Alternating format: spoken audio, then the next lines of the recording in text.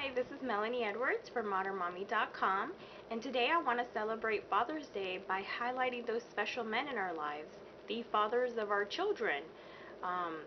I've spoken before about how my husband is a great, supportive, nurturing father. Our daughter, who is 4 years old, loves him to death. They play together a lot. He takes care of her, he nurtures her, so he takes a much more active role than perhaps we've been used to in the past. And he's not just in the background supporting me as a mom, he's an equal parent. I've talked to others in the past and they're just amazed at how attentive my husband is with our daughter, how much he does for her, how patient he is with her, all those things.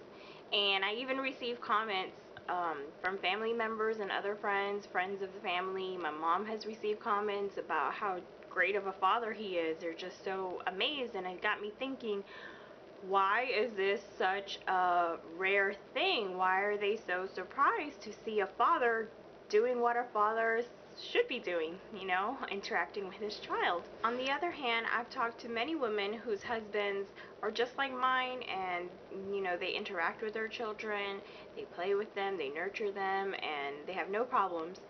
So today I want to celebrate those men in our lives that help us, support us, and not just by being in the background, but by being an equal parents.